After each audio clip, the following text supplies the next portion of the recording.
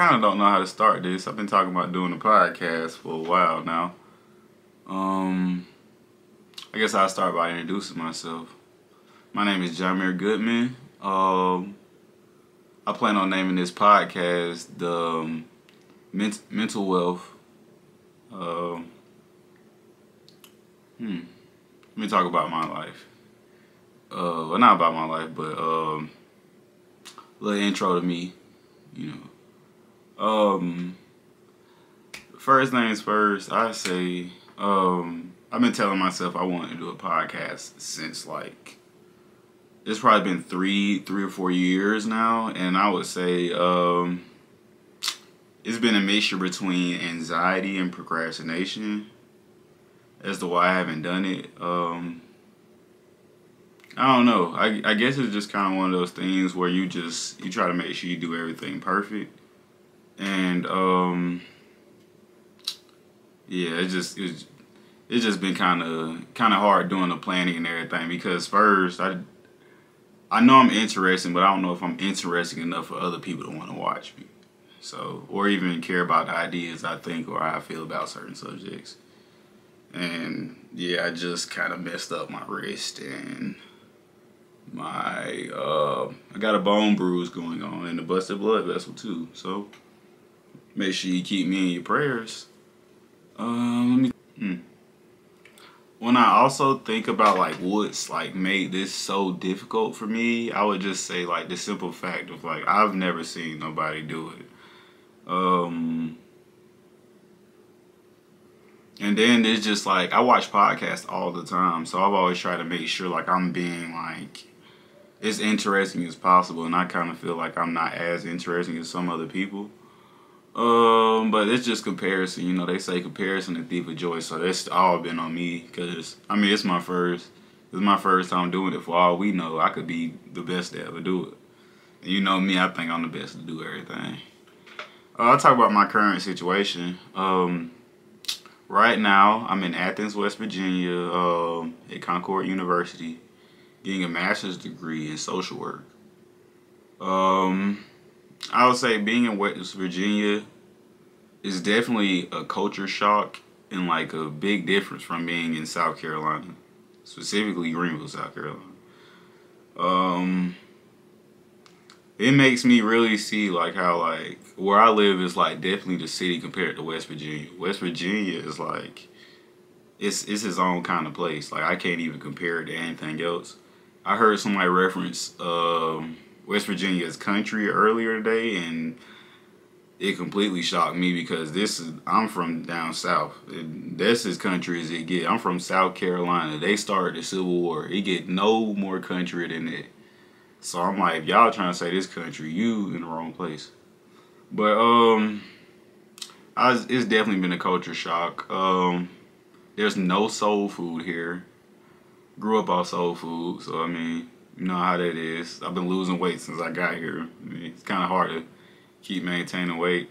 I would say the people in West Virginia, though, I see why people stay here, because the people in West Virginia are amazing. I can't take it away.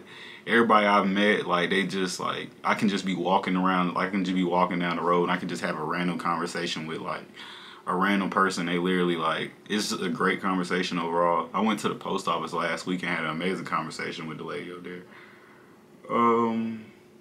I also heard about ginsenging. I never knew that you can walk around West Virginia and literally hike and find ginseng root, but it's been pretty cool. A buddy of mine from here, he told me that it goes for $1,100 a pound. I'm not sure about that, but if it do, I'm doing the wrong thing right now. I need to be out there ginsenging.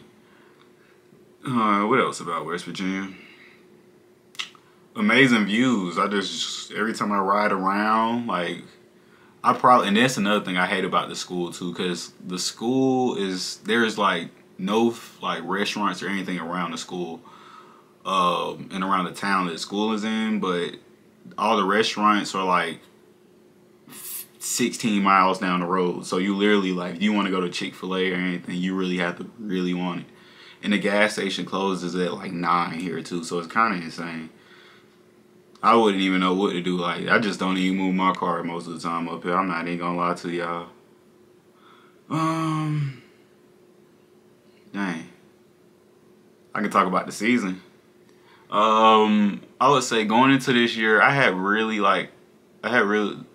high expectations on the year, just because we finished 9-2 last year, so I wouldn't have expected anything to come up short. Right now we're 0-6. I've never been 0-6 in my life, so it's definitely a learning experience. I reached out to plenty of my friends and stuff like that, like I played football with, just like them, like just to see like the things that we need to work on. They're like, what's missing from the team, like what's been missing from like a winning team and stuff like that. I can talk about my part in it. Shit. Currently, I didn't play yesterday. What it was. I currently, it's been about like 4 games ish. We played 6. It's probably been 4 games I didn't play this year. It's definitely been no fault. I would say there's been no fault of my own. I would say it's been hard because I got a new defensive coordinator, and like ever since he's got the job, he's like, I guess he wants me to prove myself to him or something like that.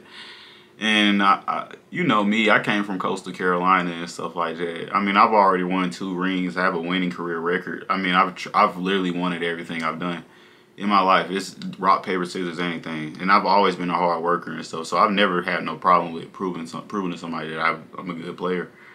But I feel like at this point, I've already proved what I can and can't do. And so it's kind of not really on me at this point. I mean, I've literally, like, if I can put the film out if y'all want to see it, but like I'm literally outplaying people and I'm still like riding the bench. So I really don't understand my current situation, but I know it's definitely contributing to us losing, because I've never been 0-6 and I didn't play. I mean, I've never lost games and I didn't play like this. I mean, I've never been in this situation.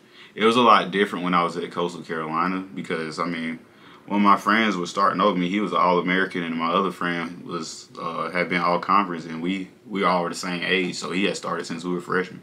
So it was kind of hard to move up in that situation. But I feel like in this situation, it's kind of different, because I started last year, and then I come in this year, and then now I'm not starting no more. And I have a whole new defensive coordinator, and I don't know, like... And then it's kind of crazy, too, because it's like... It's kind of, the situation has me so frustrated that I haven't played offense since like high school, and it's had me like asking like our offensive coordinator to switch to play receiver, because at this point I feel like I've proven myself enough to the point that I at this point, if I feel like I still have to prove someone how valuable I am, I just don't even want to play it anymore. Also, and that's the only part like I just don't like about, like, I love football, and I've loved football since I was 6 years old and been this tall and stuff like that. Shit, football was the only way I thought it was to even be successful, to be honest. I mean, I didn't realize I could be successful doing other things that didn't involve football until I was in like a junior in college. And so, like, I mean, it's definitely been a journey for me. But the main part I've hated about football is because at one point, football, like, I've still, even now, like, football is still, like, part of my identity. And then, like, a lot of times, like, dealing with, like, coaches and, like, different situations, you're only as valuable as another man sees you. And I kind of hate that, because in no other profession or anything, like, you don't go to work, like, you're not, like, it's just like in business you're not judged off that, like, but like in business you're judged off what you produce in like other fields and stuff like that. But I feel like in this situation, like, it's not like it's not really production, it's politics. So it's like kind of like been hard in my situation. Because it didn't matter. Like it doesn't matter what I do. Like I'm clearly seeing that now. It obviously doesn't matter what I do. My situation don't change. What hasn't changed so far. We're still 0-6. It honestly has me thinking about going back home. But I never quit on anything. But it definitely makes me like question it. Just because I rode the bench like my whole time like at Coastal Carolina. Like I went into games knowing I wasn't gonna play. And like that did something. Like that did like a lot to me like mentally. Like I still I still be like I catch myself like being a little off about that just because like just like I said earlier, football is a part of my identity. So I just like it affected like every relationship like I had. Like if I wasn't playing, like I would just run around mad all day. Like I'll be mad about me not getting any reps, and then like be mad about me not playing. Then it would affect the way I would do my schoolwork. Like it just affected every aspect of me. So I felt like when I was transferring and stuff like that, I was honestly content on not playing anymore because the whole transfer portal process is hell in itself because you literally can go anywhere. Like, and I'm talking to schools from everywhere, so it's like I could end up anywhere. Like, but the main place I just wanted to end up somewhere where I was wanted. And I'm definitely wanted here. I can't take that away. I mean, but I don't know. I would say like the change up with the coaching is kind of taking the toll on me. I honestly wanted to do like I see how Draymond does his podcast and he'll record right after the game like post game experiences and stuff like that, and that's kind of honestly what I wanted to do. But like I'm pretty sure you guys don't want to see some. I mean like we're losing, so it's kind of like hard to like interview somebody or even talk about like your opinion on the game. Cause I mean like we got our ass kicked yesterday. What was it, 42-9? I've never lost. I mean I've never been losing like this in my life. But I didn't play, and then it was a 3-hour bus ride there and a 3-hour ride back on a Thursday night. So I didn't get back until like 1:42 in the morning.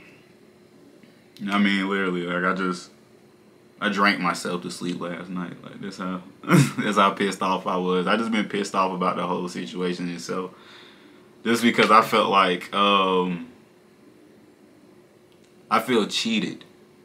And I could understand, like I would say, like, the different situation, like, I would say, like, what made me feel different about, like, my situation when I was at Coastal Carolina is because I feel like I got beat out, but also my confidence was, like, a problem in it. Like, if I'd have been more confident about, like, how good I actually am and, like, just, like, not as down on myself about it, then, like, I probably would have been in a lot better position.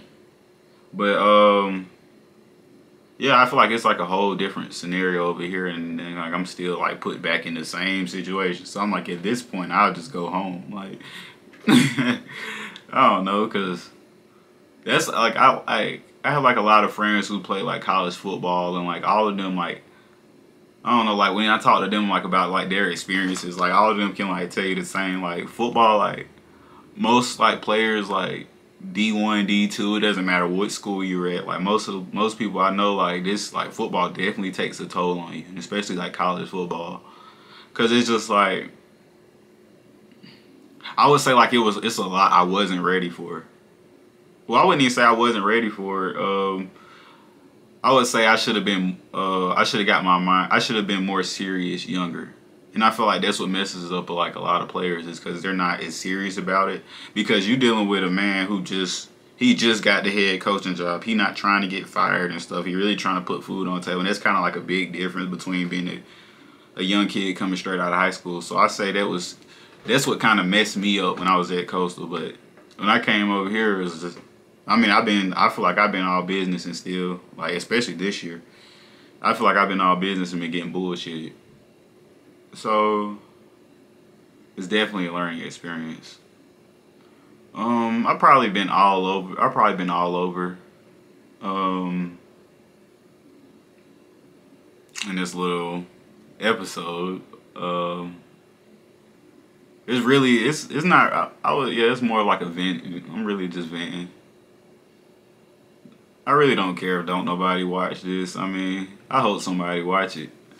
Um, it'll probably give them some comfort.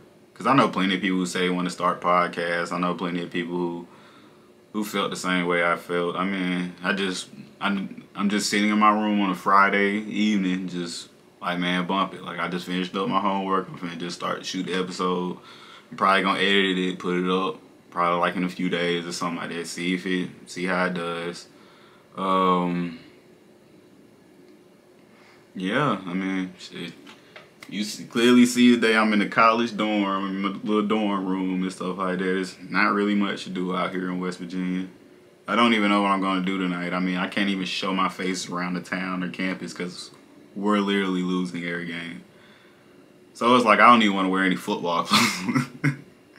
Like, I don't want to wear no football stuff, like walking around just because I don't even, you know how it is. um,